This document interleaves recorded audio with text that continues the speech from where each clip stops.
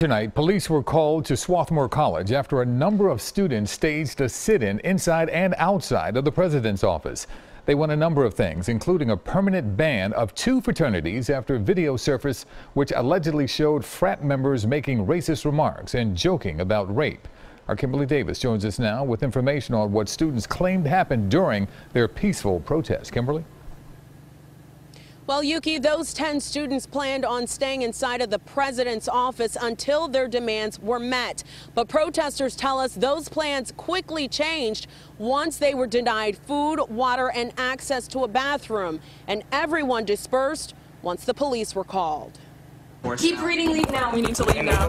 We're leaving because of threats of arrest. We've heard about them through our phones, and we are leaving the building now. The original plan was to stay inside the Swarthmore College president's office until their demands were met. Permanently and formally terminate the leases of Phi Psi and Delta Upsilon fraternities and turn the frat houses into safe and dry places for students. 10 students were inside of Dr. Valerie Smith's office and 50 more were outside in the hallway. In a letter from Dr. Smith, she described the refusal to leave her office as a serious safety concern and that the students were in clear violation of college policies.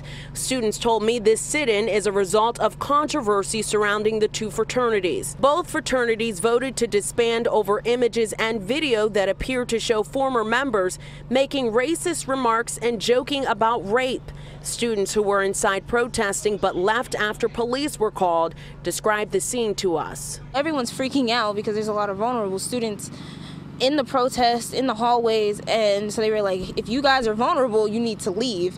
And so you just hear a bunch of students like running, they're leaving their stuff in the hallways. Now, before the police were called, Dr. Smith agreed to speak and meet with those students after they vacated her office. No word yet on if or when that meeting is happening. For now, we are live on the campus of Swarthmore College. I'm Kimberly Davis, CBS 3.